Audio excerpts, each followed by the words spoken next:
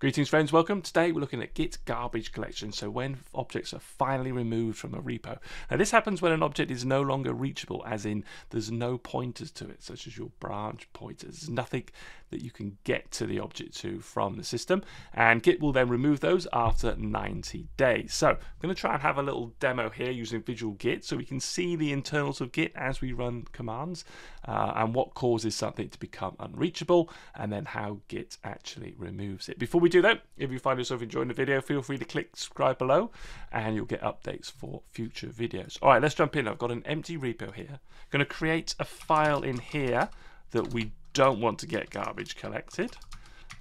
So we'll just do a git add on this guy and create a commit, and we'll call that initial. Right, and we should see that pop up in here. Okay, let me make it a little bit smaller. There we go. All right, so we've got one file in here, keep.txt, on our master branch. Let's create a file now that we're going to make unreachable and then look to remove. So let's do, just put del into a del.txt here. We'll add that one in, and we'll say del added, like so. So here's our file over here. Should get updated. Okay, let me make it just one bit smaller. Okay, so our master branch now points down to this second commit that we created, the del added, and we've got the two files in our system, del and keep.txt. So at the moment, starting from head, you can get a pointer to master, which then points to this commit, which then points to this commit. So everything in the system is reachable. If garbage collection ran, nothing would get removed. But if, say, we pointed our master branch back to the initial commit, then there's no way to get to this guy here, and running garbage collection would remove that. So let's try that. I can do that by just doing a reset here. We do a reset, a hard reset, back to 02EE, which is our the hash of this commit up here.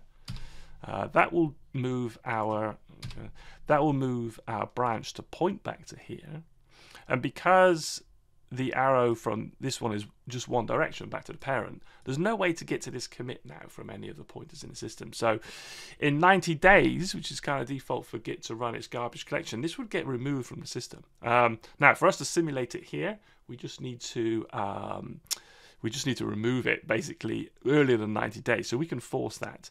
And it's in the reflog, is our last reference to this, and that would get deleted after 90 days. But at the moment, it's in the reflog, and so it's kind of reachable. So if we ran the garbage collection now, it wouldn't go because 2A35, this guy here, is in the reflog. So we need to remove that. Now we can do a git reflog expire and say expire unreachable and say now, and apply that to everything.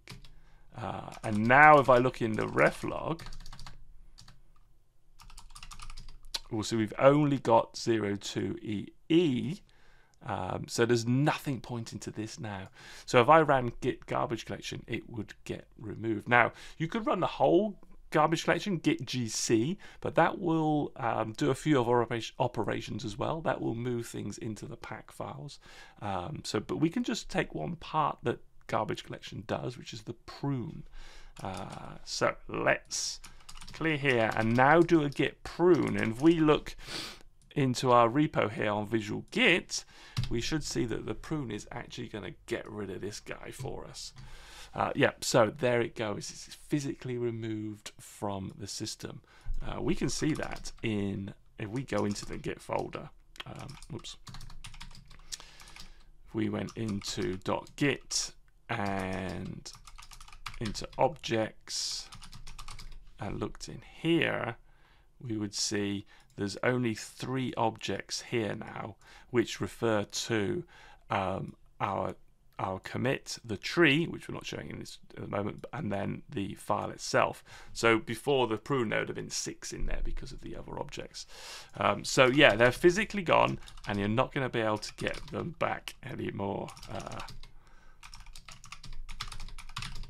Okay, backwards there. So that is Git Garbage Collection. So Git will delete objects and files from your folder if they're no longer reachable. So just something to be aware of there. Hope that was interesting.